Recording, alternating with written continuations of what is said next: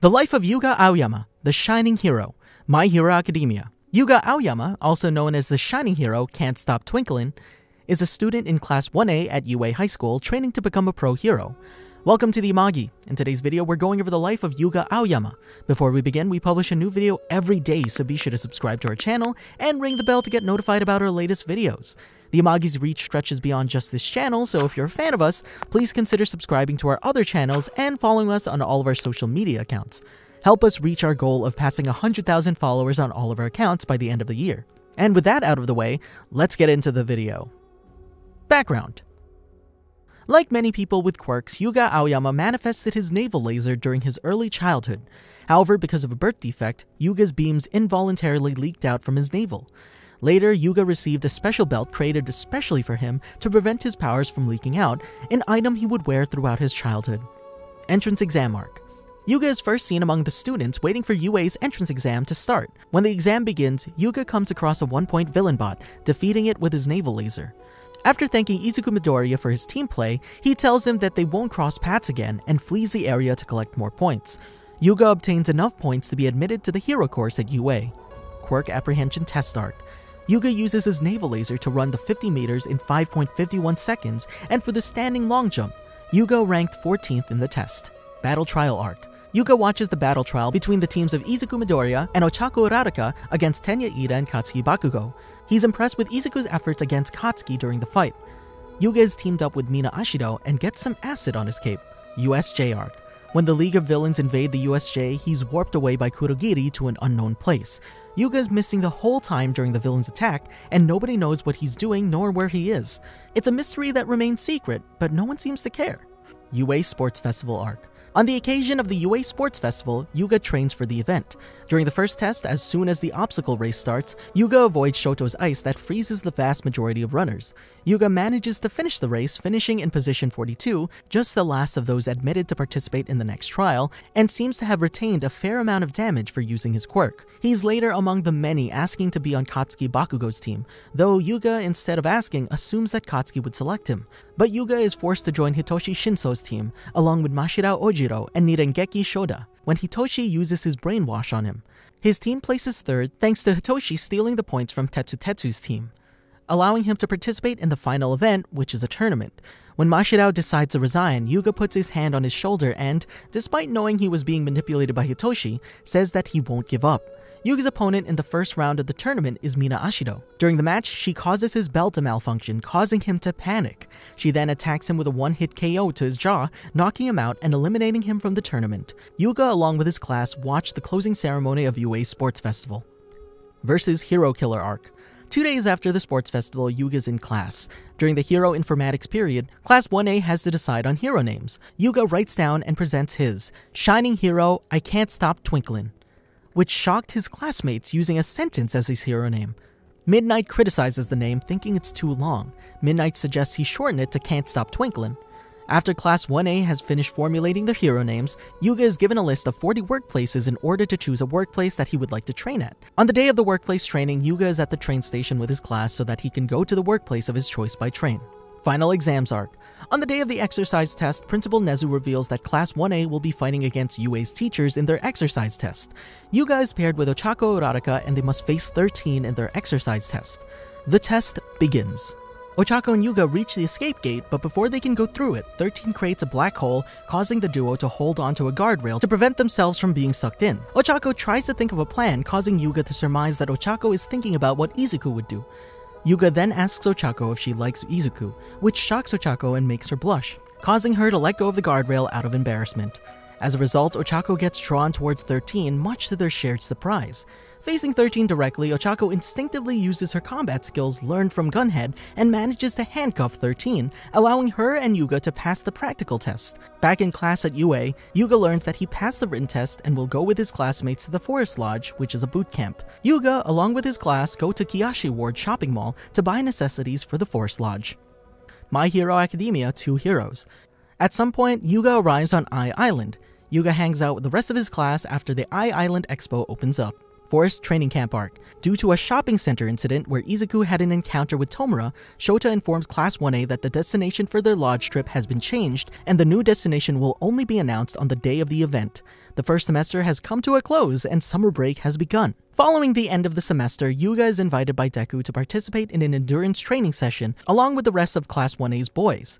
When Katsuki arrives and challenges Izuku, the boys opt to compete against each other by sprinting down the pool. When it's Yuga's turn, he tries to reach the other end of the pool using his navel laser without touching the water at all.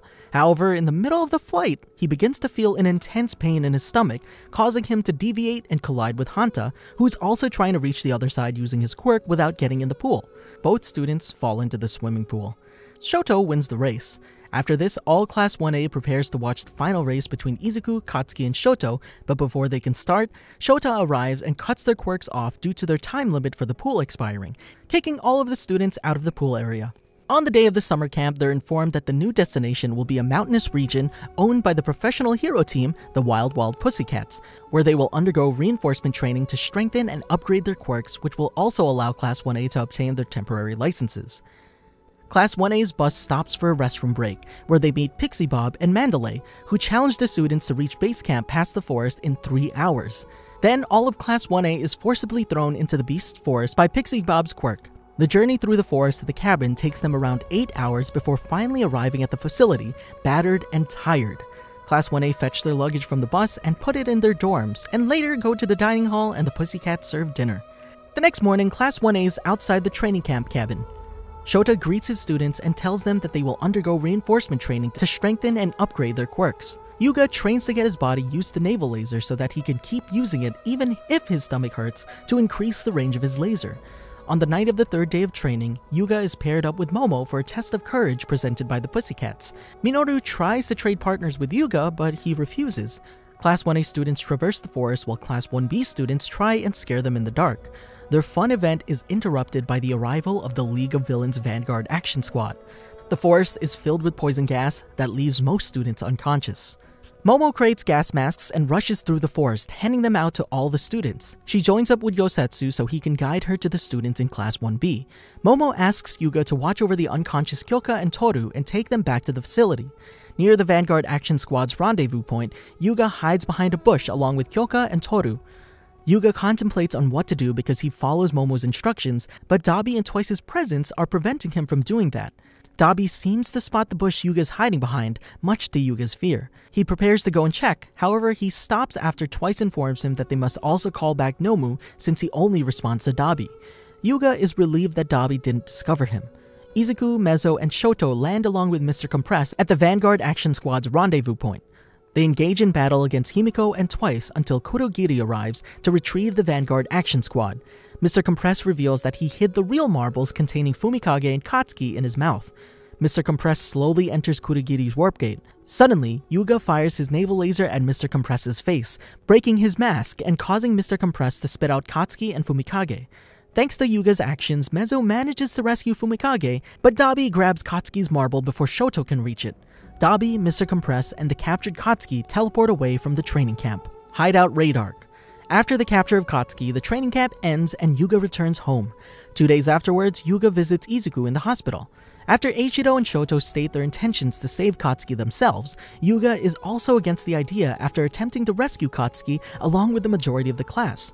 Yuga suggests that they leave Katsuki's rescue to the pro-heroes since they've been prevented from partaking in combat, to which Fumikage agrees with Yuga. Yuga watches and fears the All Might vs. All for One fight on TV along with his relative. Provisional Hero License Exam Arc. Following Katsuki's rescue and the retirement of All Might, Nezu transformed UA into a boarding school in order to protect the students. The Heights Alliance was built in just 3 days. Shota Aizawa meets with his students outside of the building. He states that they must start preparing to get provisional hero licenses like they had planned during the training camp. Class 1A arranged their luggage in their respective bedrooms. Later that night, the boys of Class 1A are in the common space on the first floor. The girls of Class 1A show up and Mina Ashido suggests a room showcasing competition. When they check out Yuga's room, it has an entire set of mirrors of different sizes, as well as a large portrait of himself, a disco ball, and armor. The following day, Shota tells Class 1A that their next goal is to obtain the provisional hero licenses. Shota announces that they'll be working on developing their own special moves, much to the class's excitement. The class visits Gym Gamma, where Cementos creates a training ground for the class with ectoplasm using his quirk to create villains for the class to practice their moves on.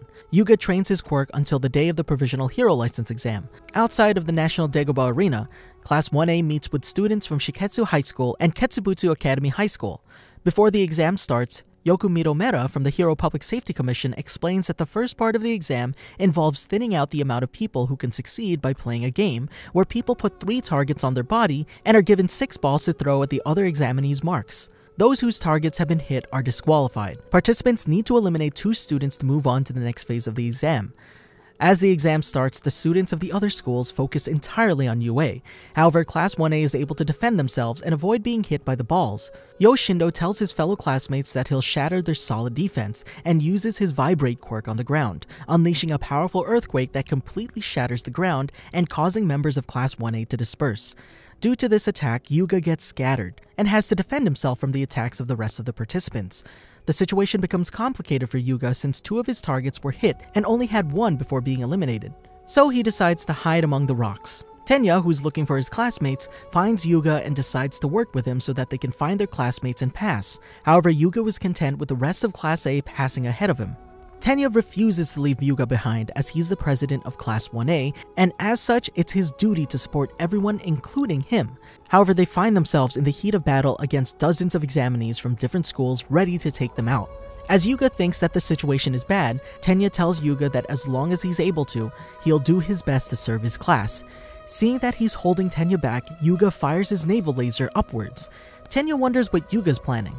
Yuga tells Tenya that he's already lost 2 targets and doesn't want Tenya to go down with him, and thus decided to use himself as a decoy to attract more examinees, which will allow Tenya to outspeed and attach his balls to 2 of them while they're distracted.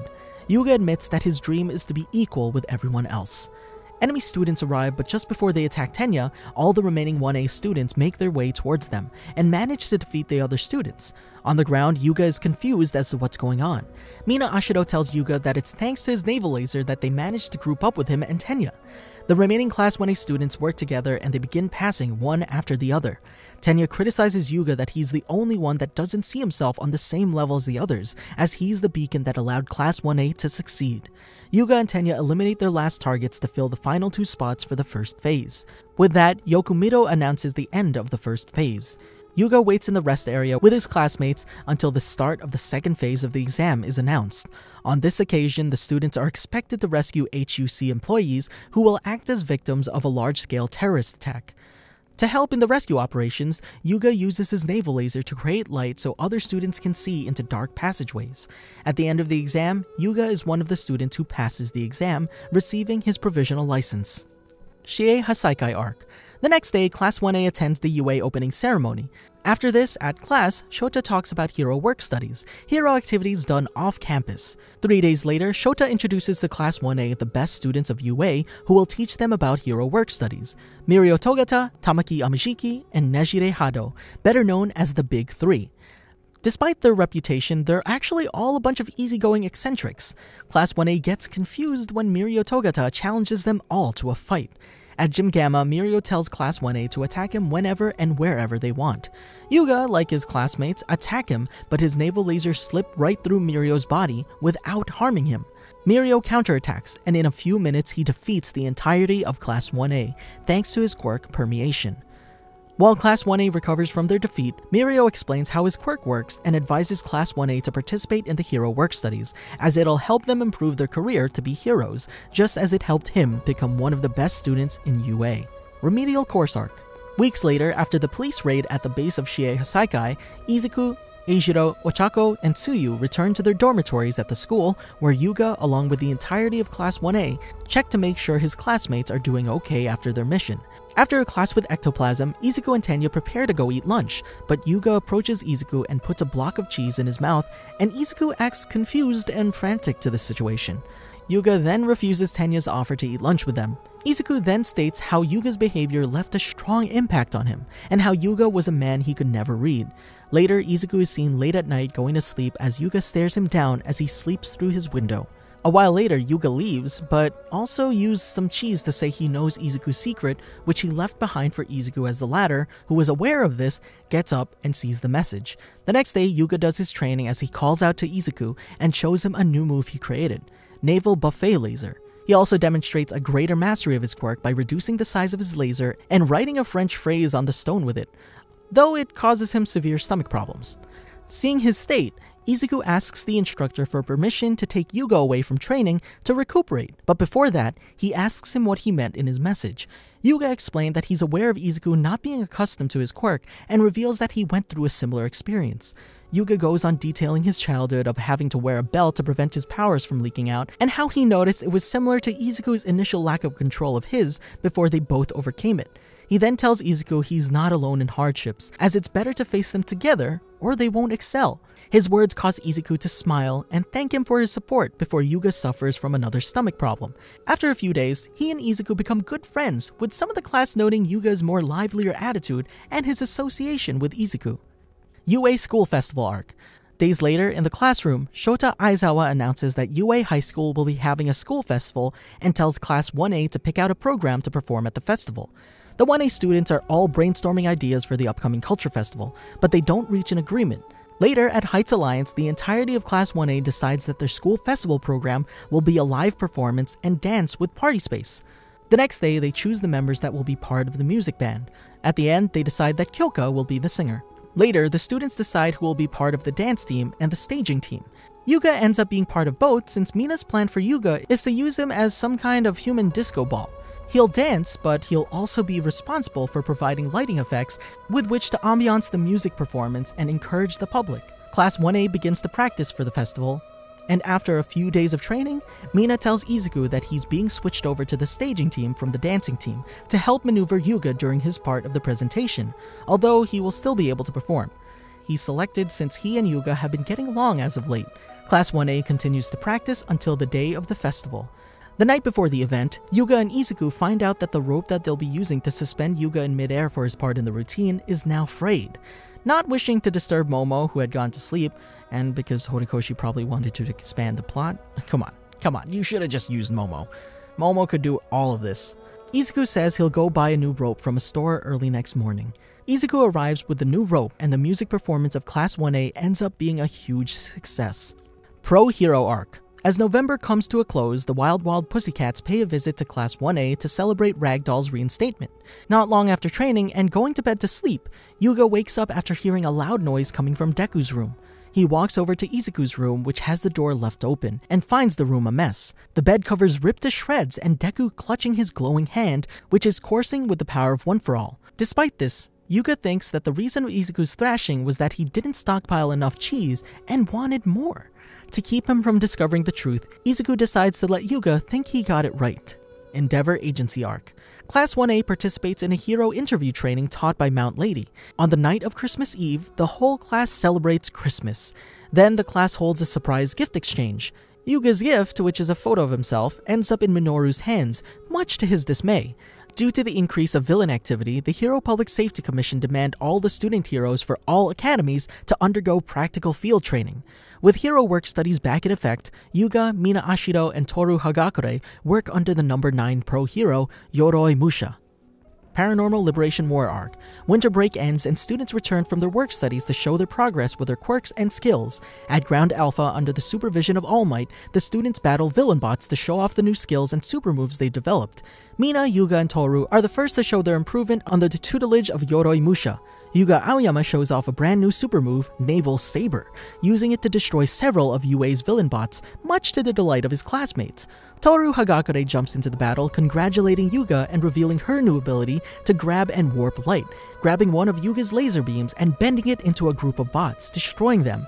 Although Yuga ends up with a sore stomach for having abused his quirk during the exhibitions, the 3 students proudly announce their success, much to the delight of All Might and the rest of the class. Later at night, he helps his classmates to organize a work-study brainstorm hot pot party to energize everyone for the new term. The months go by until it's late March. the Hero Public Safety Commission had uncovered the plans of Tomura Shigaraki and his organization, the Paranormal Liberation Front. They organize a large force of heroes to take the villain organization down. While a team of heroes raid the Jaku General Hospital, where the Nomu are created, another team does the same at Gunga Mountain Villa, the Front's main headquarters. Yuga joins the Villa backup team along with some of his classmates and Class 1B students. Their mission is to provide support to the heroes who raid the Gunga Mountain Villa and prevent villains from escaping. After Tomura Shigaraki woke up and commanded Gigantomachia to reunite with him, bringing the PLF lieutenants with him, heroes try and fail to stop the walking calamity. Earphone Jack detects the giant and warns her teammates. Likewise, Midnight contacts the students and transmitting to them what they have to do to stop the giant. Momo takes the leadership to defeat Gigantomachia and uses her quirk to create a large number of vials of undiluted sedative, giving one to each student so that at least one can make the giant swallow a vial. Following Momo's lead, the students set the trap for Gigantomachia by softening the ground. As they planned, Gigantomachia falls into their trap and the students begin their assault. Yuga is part of a group tasked with attacking the PLF lieutenants so they don't interfere while the others try to make Gigantomachia swallow a vial. With the help of Mezzo, Yuga fires multiple naval lasers at the villains. However, the lieutenants and Gigantomachia manage to repel the assault. Despite this, the students continue the assault, which now has the support of several heroes who had come to help. Not without great difficulty, Eijiro Kirishima gets Gigantomachia to swallow a vial of sedative. More heroes led by Majestic arrive to take charge of Gigantomachia now that he's ingested the sedative, because the more he moves, the faster it'll spread. Gigantomachia, however, takes on an armored appearance and easily defeats the heroes, and continues on his way to Tomura. Before being defeated, Majestic uses his quirk to bring the UA students to safety, who can only watch helplessly as the giant devastates everything in his path. Did you enjoy our video? Be sure to check out these other great videos from the Amagi, like all of these My Hero videos that I just did. And make sure to subscribe and ring the bell to be notified about our latest videos. I'm Adrian, thanks for watching, I'm out.